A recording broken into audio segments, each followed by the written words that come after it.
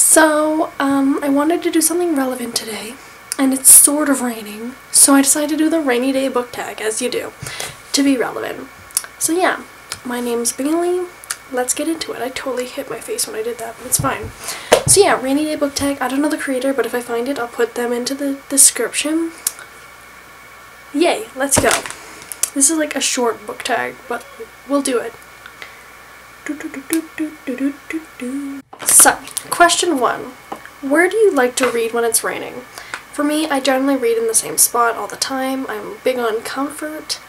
I always read on my bed or on the bench at the end of my bed because comfort is the best. One problem is when I'm reading on my bed, I sometimes fall asleep while I'm reading, and that's not the best. So maybe I should find a new place to read. But for now, it's the bed or the bench, but mostly the bed.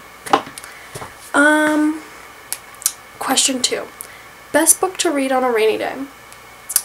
I feel like for me, that's not like a specific book. Probably more like a genre of book. So I think I would say contemporary because a rainy day really brings out those emotions, you know? Kind of really represents mostly sadness, but like emotion. So I'd say a contemporary. I know one contemporary book I'm planning on reading today. Well, I think there's 2 I'm probably planning on reading, but like one book I'm planning on reading today is probably What If It's Us by Becky Albertalli and Adam Silvera. I'm absolutely in love with Becky Albertalli's writing, and I have like the rest of her books back there. I have never read an Adam Silvera book, but I'm really enjoying this right now. The writing style is amazing, and I'm in love. It's really good. So I'm gonna try and make some more progress on it. So yeah. That's it for that one. Question 3. Book with rain. In the book or on the cover? So for this one it's kind of weird because most books have some sort of weather in them at some point, and I think it rains at some point in most books. But let's look for one anyway. I'm gonna go with Radio Silence by Alice Oseman because it takes place in the UK, I do believe, and from what I know about the UK, it rains a lot there, so let's go with that. I'm pretty sure it's rained in this book, so this is a book that rains. There's rain in it. So, yeah, there we go. Question 4. Book that made you cry. A book that made me cry. There's a few. Let me grab them for you. This series. The A Court of Thorns and Roses series by Sarah J. Maas. So, ACOTAR, I didn't cry. There's no tears were shed in this book. ACOMAF, tears were shed.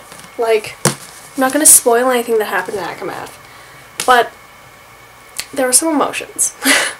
More toward the end, but there were emotions. Definitely tears shed. Yeah.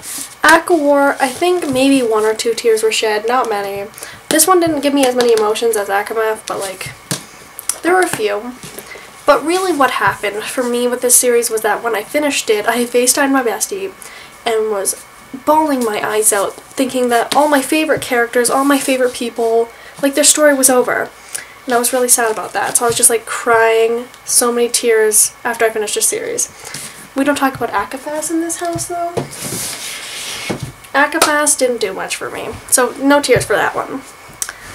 That's the tea. Question 5. Least favorite book. Ooh, there's a few. But I'm gonna go with one that really I don't like. Glass Sword by Victoria Aveyard. Red Queen, the first book, I liked.